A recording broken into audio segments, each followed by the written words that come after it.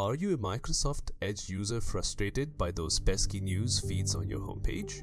Today, I'm going to guide you through the simple steps to turn off these unwanted news feeds and declutter your browser's homepage. Stay tuned to learn how to customize your Microsoft Edge experience for a cleaner and more focused browsing journey.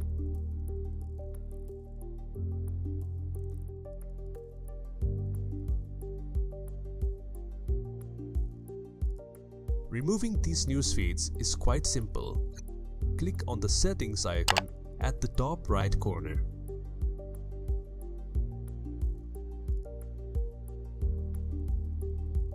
First of all, turn off the promoted links. To disable promoted links on your home screen, simply switch off the toggle button. This action will prevent any promotional links from appearing. To clean up your home screen by removing unwanted news feeds, simply scroll down to the bottom and locate the option Content. Click on this drop-down menu and select Content Off. This action will clear all the unnecessary news feeds from your home tab. That's all you need to do to tidy up your home screen.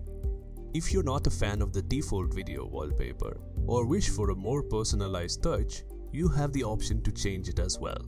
Microsoft Edge allows you to upload your own wallpaper, offering a more customized browsing experience. To do this, simply click on Edit Wallpaper. From there, you can upload your preferred photo, adding a personal flair to your browser. Customizing your Microsoft Edge homepage is a simple and effective way to enhance your browsing experience.